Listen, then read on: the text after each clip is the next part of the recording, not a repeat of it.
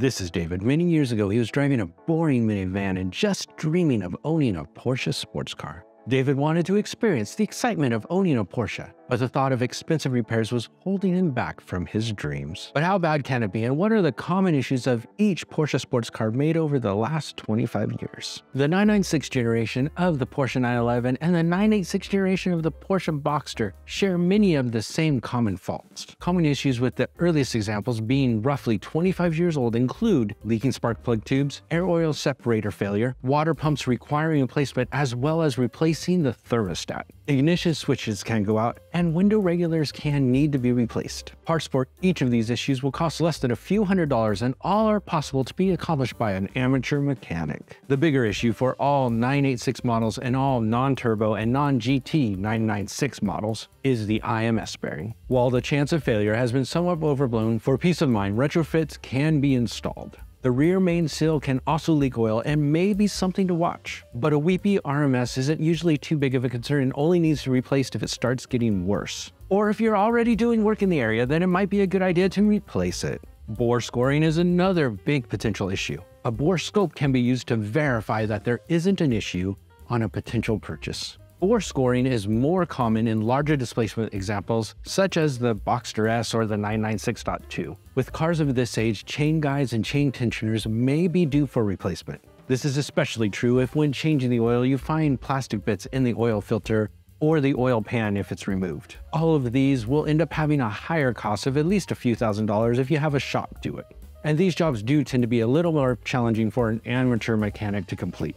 The 996 Turbo and GT cars have a Mesker engine that is known to be bulletproof. Well, except for a few things, such as coolant hoses that are glued, and over time the glue gives way, allowing coolant to spew everywhere. This can be fixed by welding or re-gluing the hoses back on. Unfortunately, this isn't a simple task and does require dropping the motor to get to all the hose fittings. Another issue that can happen is a spun camshaft and the block can crack. Both of these issues will require a rebuild. And in the case of a cracked block, you're going to need a new block. While only a small percentage will have these issues before having very high miles, it is always good to know the worst case scenario to make sure you are financially prepared if the worst does happen.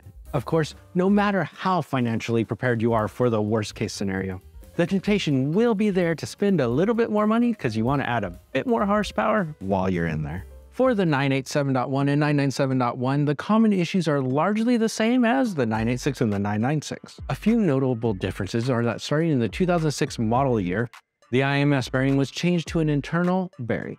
This design made the bearing non-serviceable as the case has to be split to replace the IMS bearing. This bearing design did have a less than 1% failure rate, similar to the dual row bearing used in the early 986 and 996 models. The 987.1 and 997.1 also no longer use spark plug tubes, changing instead to the use of O-rings.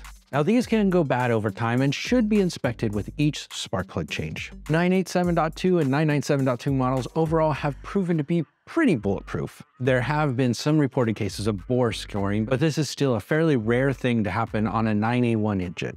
With the move to the 9A1 engines, the IMS bearing was no longer used, so that issue is no longer present. For those models optioned with the PDK transmission, this could be an expensive repair if it goes out. This has been known to happen with $20,000 repair bills to correct the issue. The moral of the story is if you do buy a PDK, make sure never to skimp out on maintenance. The PDK is probably the best dual clutch transmission on the market, but a 997.1 Tiptronic will cost much less to rebuild or replace. So if you go with an automatic transmission option, you might think about asking yourself, are those lightning quick shifts worth the potential of a high repair bill? The 991 generation of the Porsche 911 and the 981 Cayman and Boxster have so far shown to be quite dependable. Although some of this is probably because they're not quite as old as the 986, 996, 987, or 997 model. Some common issues are the active engine mounts needing to be replaced after about 10 years. They also get some interior creaks, which is also known to be an issue on the 996, 986, 997, and 987, but the quality of the materials in the 991 and 981 make you think that these odd sounds won't be an issue. The 991 and 981 does have a chance of bore scoring, but cases so far have been pretty rare. With the 991.2, the Carrera models reduced displacement to 3 liters and changed to a twin turbocharged power plant. Due to this, the standard 911 does have the potential of turbocharger related maintenance. The turbo can add some maintenance costs, but you can also easily modify it to add a lot more horsepower, and who doesn't want that? The 982 generation Porsche 718 Cayman and Boxster have had some issues with fuel pump failures.